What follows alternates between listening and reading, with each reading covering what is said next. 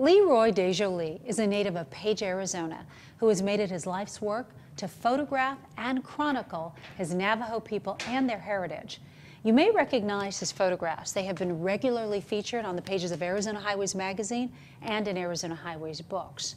He is on a mission to capture his people on film to ensure that the younger generations never forget their traditions. Many would say the landscape in Page is just a barren desert. But photographer Leroy Dejolie has learned to look past first impressions. This is an extreme wide-angle lens that I have here that I utilize for a lot of my landscape images. Navajo land is more than just a beautiful and wondrous landscape we see in the southwestern corner of our country. Navajo land, in all reality, is a spiritual location. It's my job as a Navajo to be able to conserve and to preserve this landscape. Leroy Dejolie's stirring photographs do more than preserve vanishing landscapes.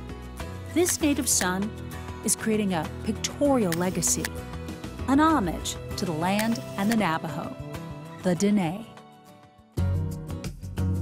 Anytime and every time I'm out here in Navajo land photographing the vast landscape out here, there seems to be a cleansing ritual that actually happens between myself and the landscape. There's a spiritual connection that I see out here.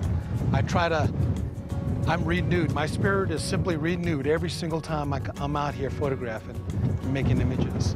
This is part of me. I'm a part of Navajo land. Navajo land is a part of me. Lock everything in.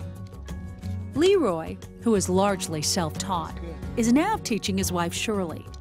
They own a 1902 8x10 Rochester and a large format Deerdorf made in 1952, the same model Ansel Adams used.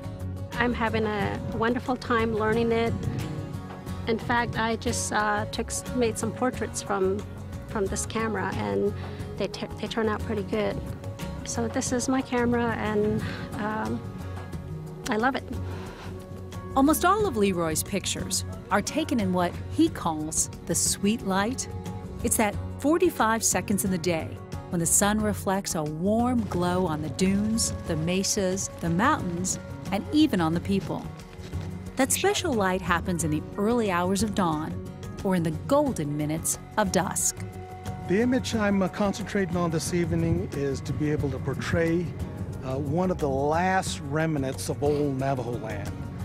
He's fixing to get dressed very traditionally, mounted up on his horse, which is very seldom seen anymore. He's also brought his daughter along, so I'm anticipating a great shoot this evening. There's something to be looking forward toward my new book coming out, called Images of Old Navajo Land. With his classic camera in tow, Leroy has worked tirelessly to show the world the beauty of where he lives. But he also encourages his Navajo people to take pride in their tradition, culture, and history. I love my people very much. I love my homeland. Navajo land, you have a heart of gold. If I forget the old Navajo land, may my tongue cleave to the roof of my mouth.